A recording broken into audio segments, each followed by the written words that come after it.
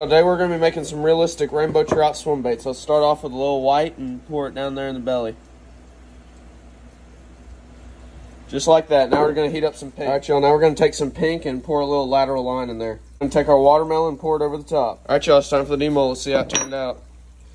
Alright, there's our rainbow trout swim bait. Go down in the comments, let me know what you think, and thanks for watching.